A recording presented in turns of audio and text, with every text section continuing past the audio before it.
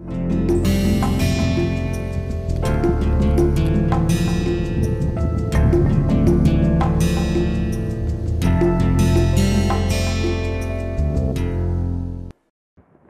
morning. Welcome back to the course. In this lecture, we'll take you to the lab for the laboratory demonstration. Now, this process is known as parking. We are parking, like car parking, we are parking like kind of homing. It is parking the head at the left side, left corner of the machine. Now, after setting the G code and making all these settings, we are here to prepare the bed, for machining, okay, to prepare the bed and to set up all the things like spool, filament, will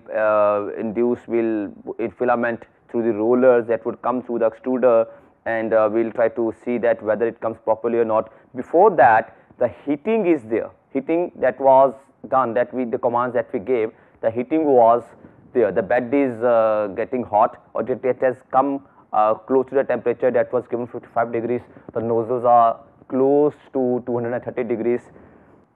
So, the temperature is trying to come to this desired input here to 230 degrees for the nozzle, 55 degrees for the bed. It will take about 15 minutes. By the time we can prepare the bed.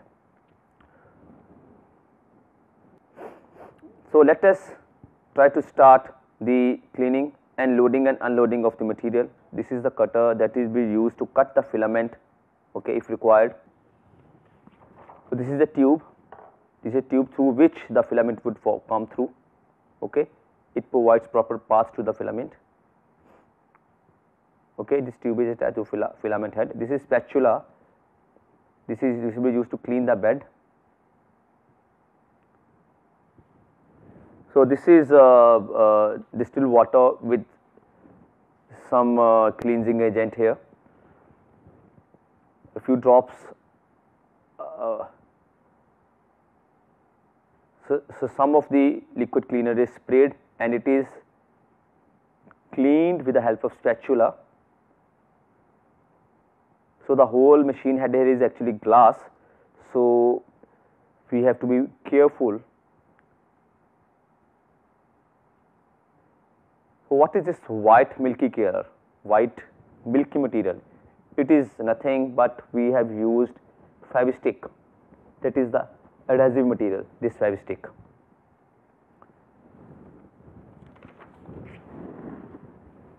So, we are again applying some more fabric. So, it will help to lock the first layer.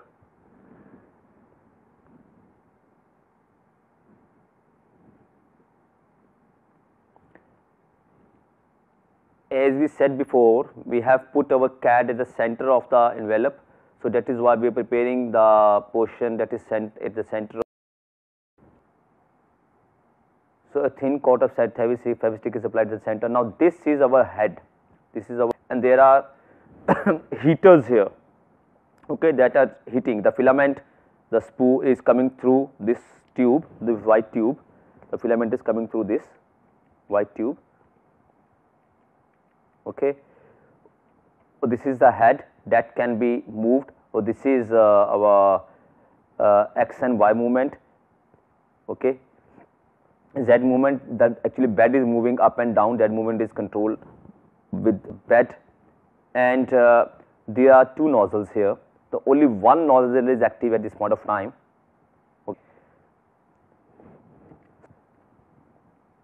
So, let us see how to load and unload the filament. So, this is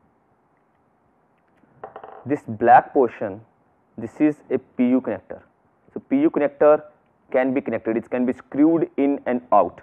So, we have unscrewed it, okay. So, in PU connector is according to the size of the tube, PU connector is exactly that, the tube will exactly fit into that. So, this support. So, these are our rollers, we are taking it off, we are unloading the filament now, okay, unloading the filament, you can see This is again, this is the filament of size 1.75 mm. Now we can see that the filament is little distorted from the tip, that is it wouldn't enter the rollers properly. Okay, the tip of the filament or the end of the filament is not proper, so we are going to cut it. We have cut it, so it is now flat at the end or square at the end. So this is the roller. This would help to take the filament forward. When this rotates, the filament is carried forward, okay, in this direction, upward direction.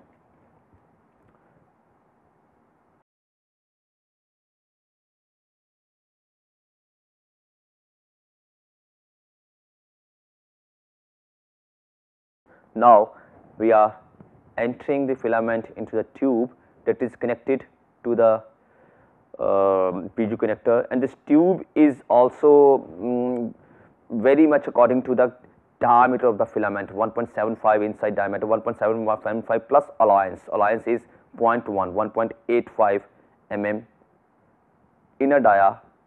Now this PU support tube, the filament support tube, is connected to the PU connector. Okay. Now we will see that whether it is working properly or not. Now we will lock the PU connector. We have locked the PU connector there. We lock this PU connector here, as this PU connector is locked here. So this roller that I mentioned, that is responsible for feeding, this is also known as feeder. So we are using this pulley and feeder. Two rollers, one roller is pulley, another roller is feeder.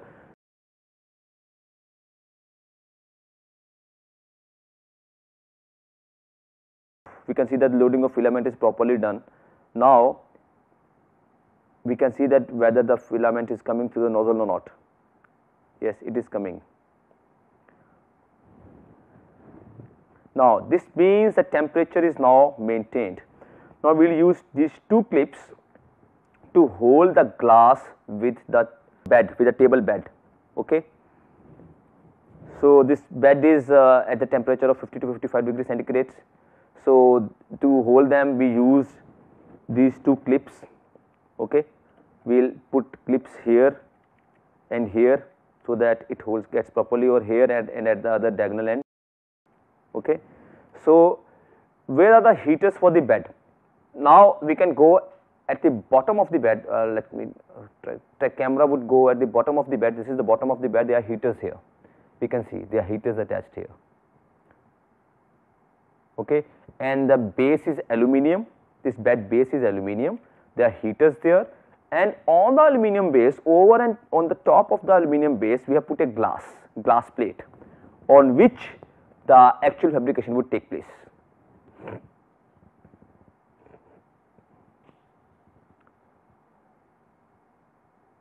So it is the one clip is put here, another clip is put on the other side. So everything is in its place now. The temperatures are like we see, filament was coming out of the nozzle. The temperature is close to what we require. Close to means if we have input 230 degrees centigrade, as we know that it wouldn't be exactly 230 degrees centigrade all the time. It might vary like 2-3 degrees or 5 degrees variation. But yes, that is the working temperature. The temperatures are set 230 degrees centigrade for filament, 50 to 55 degrees for table. The loading of the material is there. The rollers are engaged. Rollers, the two rollers means the rollers, one is the pulley and the feeder is engaged. Filament is coming properly. The bed is prepared. We have applied Fevistick to make sure that the material sticks there, and the cleaning of the bed is. So before print preview, we'll just come to manual control here. In manual control, so we are going to check manually that whether the things are moving. Oh, yes, we are checking the material is coming in, material is coming out. You can see the material is coming out. So we are manually checking whether the feeder is working or not. Okay. So the material is coming out. The extruder is being checked here. for its proper setting.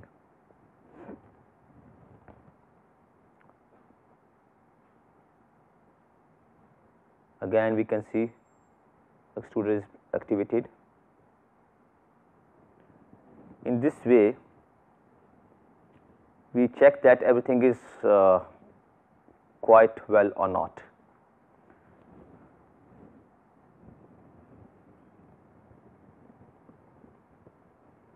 Now the temperature is actually 53, 230 degree. Yes, the temperature is 230 degree, 230 degrees for the extruder 1, 53.6 degrees is for the bed. Yes, that means the, as I said, 5 degree variation. I would like to correct myself. This machine is quite precise or sensitive to temperature. So the temperature 53 degree was set. So it is within 1 degree. Like 230, it might be 229 or 231. So within 1 degree of the resolution. So last thing left is we come to print preview and we start the print. Now when we start printing, machine will go and check everything.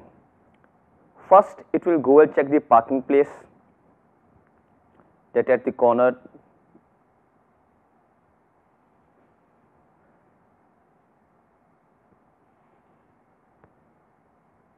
So this is known as referencing.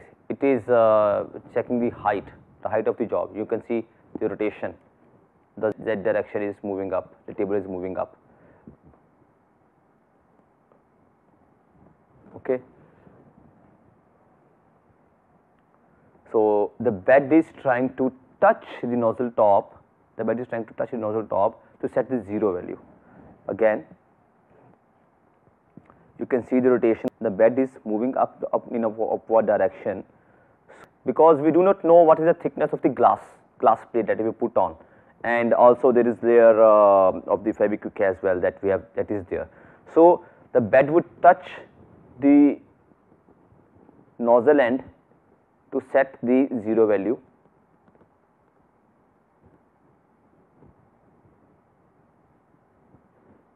Now yes, it has started the printing. The first layer is started here now. It is now printing. It is minting. This is the brim command that we mentioned before, and brim is being fabricated before actual model. So this is the very first line that is being drawn by the machine. So it is running at the speed. So it is actually while brim, it is actually the printing only. While printing, the speed of the first layer was 40 millimeters per second. It is moving at this speed.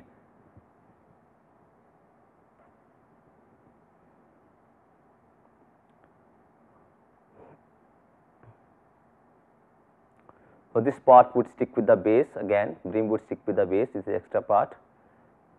Okay. Now we can see here that how the feeder helps to feed the material. This is the feeder. Feeder is rotating. Okay. This is the roller mechanism here. Okay. Pulley and feeder is there. Feeder is rotating to feed the material towards the upward direction. So this is not the part of the CAD. So this is used for the deposition. So this is how the machining is happening. Okay. So this is how the machining is happening. So it will make the first layer brim that will start manufacturing the part. So the time for the machining, if you remember, was 5 hours and few minutes. It will take this much of time. So by the time the machining happens, let us try to see the different parts, different components which are here in the manufacturing in the 4i lab. Actually we have to wait for 5 hours to see the final production, the final part. So you can see the roller mechanism closely.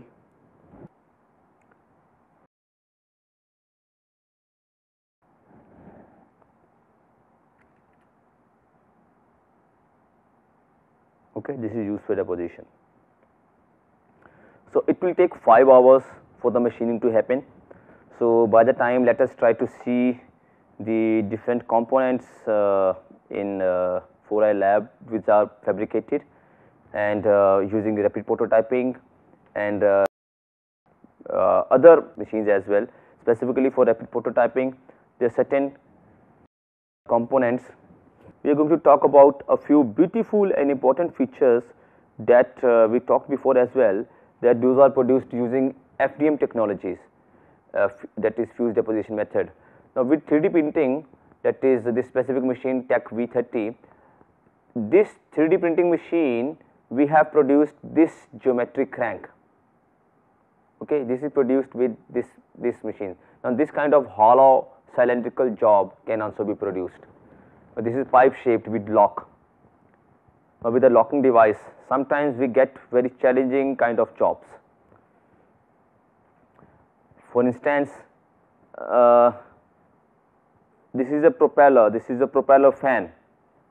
Okay, so what it does is, so this you can see the number of fins here, the number of very fine fins. The gaps between the fins is very less. The angle is very important here. So this is impeller. So it is impeller, it just sucks and throws out the fluid. Okay, so here angle is very important. So this is a complicated job. So its fabrication is really complicated, really tough. So it is typical to fabricate it with any other machining like milling, turning, or the conventional machines, or maybe with CNC general machining. So now this technology FDM helps us to work freely to produce these kinds of parts. Okay, so in medical sciences, you know we have this foot. You know we can produce artificial limbs. For instance, left leg, right leg, and we have to fabricate artificial limbs, for instance, for a particular man or lady, and we are not able to copy. If for instance someone has lost its limb, he has lost his left leg, what we can do, we can just scan his right leg, and using mirror command we can produce the left leg. This can also happen. So this is artificial foot that is produced. Okay, it is actually the pattern for the shoe here. So there are certain other components kept here. So 3D printing, what we need to have the scanned model sometimes, or the CAD model has to be there. The CAD model can be produced by someone, by an engineer, or it can be even scanned model, which can be then transferred into the CAD model. Okay. So also you can see another model here. This is a beautiful feature. This impeller is a beautiful feature. You can see the angle, you can see the accuracy, really very good. So scanning helps in a way that you need to put any extra efforts for CAD, modeling, designing, putting all that in. The scanning helps in that. So this is a pen stand. This is a pen stand, and now if we need to model the same, we can scan it. We can scan it using 3D scanning. 3D scanning means from all the directions, from the different scanners are there, like different degrees of freedom, so all the scanners are there, and we have produced the similar model. So this scanning took about 2 hours, and this printing of this model took about 2 hours. So within, let me say, 2 hours for scanning, 2 hours for scanning, and 2 hours, maybe I will say 2 hours for printing. Within 4 hours, we can produce the same product, or we can copy the product. Okay, this is re-engineering. This is re-engineering, like scanning and producing again. So it has produced in a very fast pace within 4 hours, like I said. So that is why this machine is also known as rapid prototyping machine. So we can produce very rapidly, just scanning and producing, scanning and producing. That is why the term rapid prototyping and rapid manufacturing comes into play. Also a few creative items are kept. So this is a complicated model, okay, of maybe some holy person. Okay, this is a human skull. So with scanning we can just scan the model and produce it again. Okay. So scanners are highly capable to scan anything. Even we can scan the live humans, and after scanning we can produce the replica, and same scan data can be used for printing when we scan. So white light scanners are there, like white light scanners are used to scan the human body. So in general CAD we have to draw, we have to input to the machine, and all those things are to be there. The 3D scanning helps. The 3D nowadays, 3D print is a very used in engineering and mechanical background. So in 4i lab, it is a high-tech lab at IIT Kanpur. We deal with this kind of unconventional manufacturing methods. So FDM is quite possible. It's in rapid prototyping is very unconventional method of machining. With 3D printing technology, we can print this kind of creative jobs like this hollow cylinder. Okay, this kind of hollow cylinder. Now the beauty of these two models is that this model, this skull is solid and this is hollow. This is hollow from inside. Okay, this is lightweight and this is solid. This is quite heavy. But the beauty is that we have scanned and printed them. The interesting thing is that whatever we scanned, we got the components exactly matching the features those were scanned. So there are other machines as well, like CNC milling, CNC turning. So this is a metal part. This is a ball inside a metal cage. Okay, this is not rapid prototyping, but we are just mentioning a few components which are here.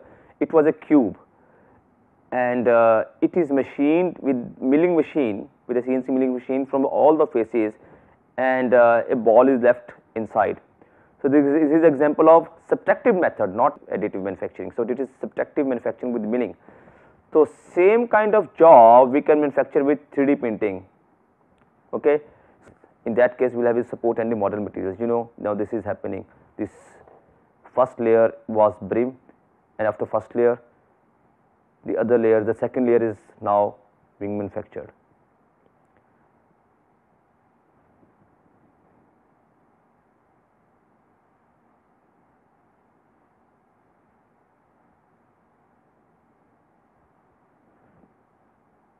Now it is preparing support, you can see.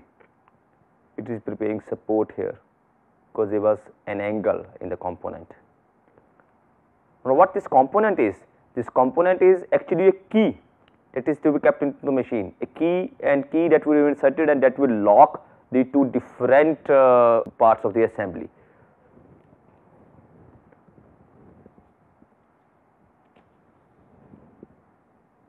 Okay, you can see the machine moving. So other components are here, like we work in additive manufacturing and subtractive manufacturing both in 4i lab. So in both the mode as we work. So let us see the other parts which are manufactured here. See, all these white components are manufactured using 3D printing. Okay. All these white components are from this 3D printing. So let us see some other components or other models which are manufactured. Now this is a model or machining. This is actually the printing on the wood, that is IITK logo and the FDM Titan knife set, whatever it is, 4i laboratory, IIT. This, you know, you can see the complication of the deep features in the part. This is manufactured using the laser machine that is here.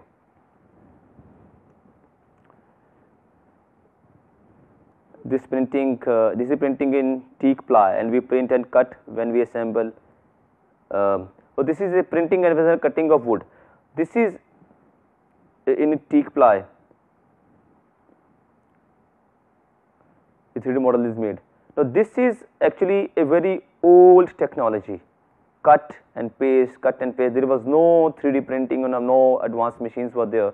So this was the way to develop the model.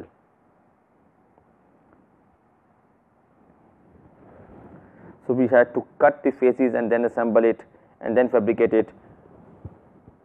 but with the help of FDM, we can do this entire shape without putting any effort.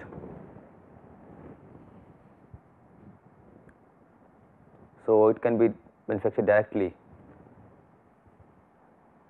And also with laser machine that we have, we are capable to etch and cut, as well as many materials like acrylic, wood, mica, Teflon, and so on, and we can etch and cut. Both the things can happen. Few materials can be etched only like this glass. This glass, it is here. You can see it is etched here, and the image is produced. We can etch any image, any alphabet. So with these fine features and profile, the capability of machine is that it can etch and create a groove or channel at a micro level. So with this, our capacity is that we can work at micro level machining, and we can go for both creative as well as engineering aspects of job with this machine, with the laser machine. Okay. Okay, the capability or the resolution, or I can say accuracy better, but accuracy is up to 40 microns.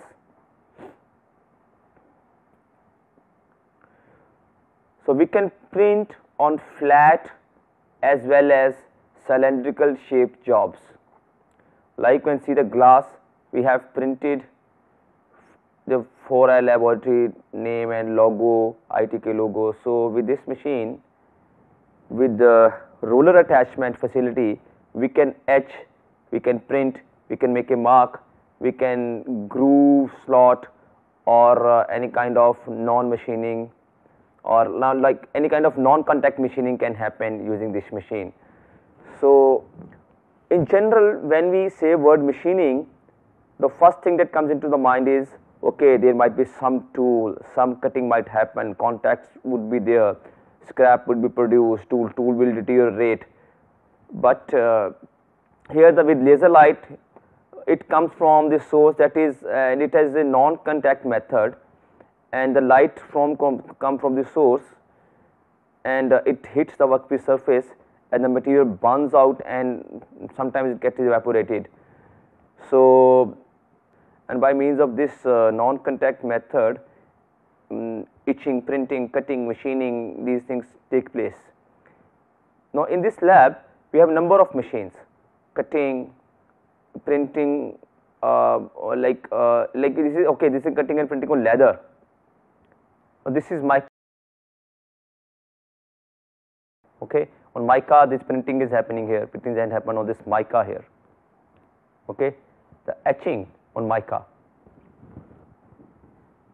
Then texting on teak ply, again with laser, and cutting also is done with laser in this component.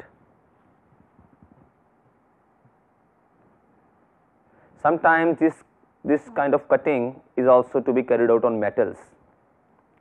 Okay, this is carried out with a machine known as abrasive water jet machining. So with water jet cutting machine, we can cut any metal, any non-metal.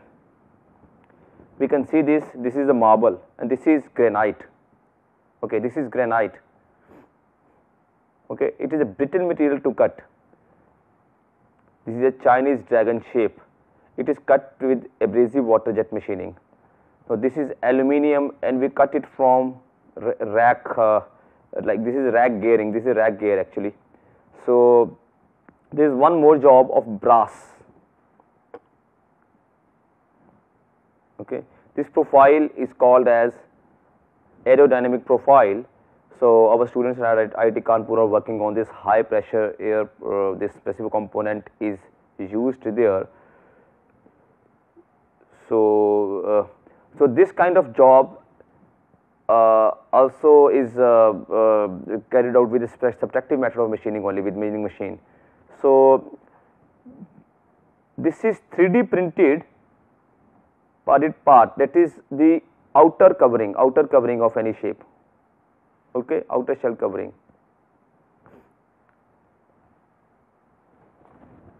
So this is manufactured using vacuum forming machine. This is not with 3D printing. This is one more machine that is able to produce the outer shape covering. So it has a specific feature in that.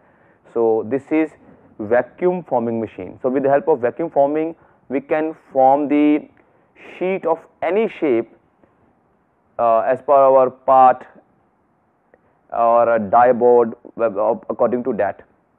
Okay. We can make a hollow geometry, as well as 4i lab we support mechanical as well as electronics here. So in electronics we have a number of machines to fabricate and to manufacture PCBs. This is printed circuit board. Okay, you can see this is raw PCB. These are the tracks. We have etched the material from the yellow surface area, where yellow area here. This brown one is copper bead here. And then we have the chemical coating also to make it green coated at all, and copper tracks are there, and to prevent it from oxidation we use green coating, and green liquid is here to make it free from oxidation. That is green coating is happening. So this printing of white here, this printing of white material here, this is called as tin coating. To print some alphabets, some numerics, like it is showing the circuit diagram here, to clear the IC numbers that are to be put on. So we can put the what kind of soldering has to be, where the product has to be soldered. So all those symbols for transistors, symbol for ICs, earthing, input, output, then printing the kind of all the things that will be taken care within the white color, that is called as tin. So here we help the students to, or the industries, those come here to in mechanical as well in mechatronics, mechanical plus electronics. So to help our students to develop their own prototypes, their own setups and experiments, machineries. So BTech project students also we support, and we give classes, we provide training to the people who come here for the faculty development programs. We provide hands-on skill to our students and the guests who come here for learning, and support to fabricate their job. So especially support people from industries, and all those things are here. So what we can see here is the machine is running. We can see the simulation of the machine as well as the actual machine is running here. So the simulation is happening. You will see the material is being deposited here. So all these layers that you can see as mesh here, these are supports. These supports would make the material to deposit over it. So when the machine, it has been completed on this side, now it has made one line here. So it wouldn't waste time to restart the machining from this point. When it has done, it has machining here means adding material. So when the material is added over here, it will restart from this point only and keep depositing the material here. So this is total 144 layers would be made to manufacture the part that we have designed, and estimated time here is 4 hours 32 minutes. That is the total time that is left here. So it has been an hour that we have manufactured this product. So I can pick this product from here. I'll just pick it up. So this part, this support I am removing. So the brim part is there on the machine only. So this is the final product that we have manufactured. So we can see here that on this support, the complete material deposit is not. It is only the mesh, so as the minimum material is deposited that can support the main material. That is the main filler material that is used here. So here, as we are using single spool, the same material is being used as support and main material. So these supports, you can see this was the final component that was desired here, final feature of my component here, and this is the support that is removable. So it is hollow from inside. So this is the product that we have manufactured in our demonstration in rapid prototyping, or we also call it additive manufacturing here. So this is Tech B V30 machine, fused deposition method machine again. we are talking about this. This is 3D printing machine, like we have multiple additive manufacturing or rapid manufacturing or rapid prototyping technologies like stereolithography, digital light processing. Stereolithography and fused deposition method are the major ones. Then also we have laser methods like selective laser sintering, selective laser melting, electron beam melting, then laminated manufacturing like laminate object manufacturing. All those methods are there. This is a 3D printing machine. Out of the types of the 3D printing machines, this use Cartesian coordinates. There are certain types of FDM machines, that is specifically 3D printing fused deposition machining methods that use different kinds of coordinates. The Cartesian uses the x, y, z.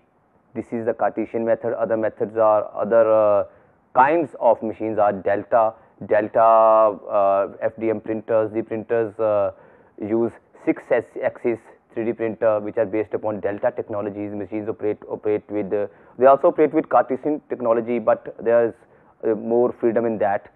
Then the polar machine is there. Polar machine, the polar 3D printers. In that the positioning is not determined by x, y, and z coordinates, but by an angle, like the polar coordinate system. So another with 3D printing machine can be with the robotic arms. Different robotic arms can come and keep printing at one point. So there are major 4 kinds: Cartesian, delta, then polar, and robotic arms. So this is Cartesian FDM machine. We have gone through the demonstration of this machine in the 4i lab, and I hope you have enjoyed the demonstration, and please come up with the questions anywhere, because this was produced in 3 or 4 phases. We made the setup, we recorded the video in the lab, and then I tried to saw that video, and then I have put my voice over here. So there might be some mismatching, so pardon for that, and please come up with the questions wherever you think the things are not clear, and we'll meet in the next lecture. We will discuss further about the course. Thank you.